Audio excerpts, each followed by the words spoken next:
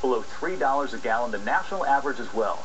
So tonight we send our correspondent Ryan Owens in search of the lowest price in the nation. He found it in Texas.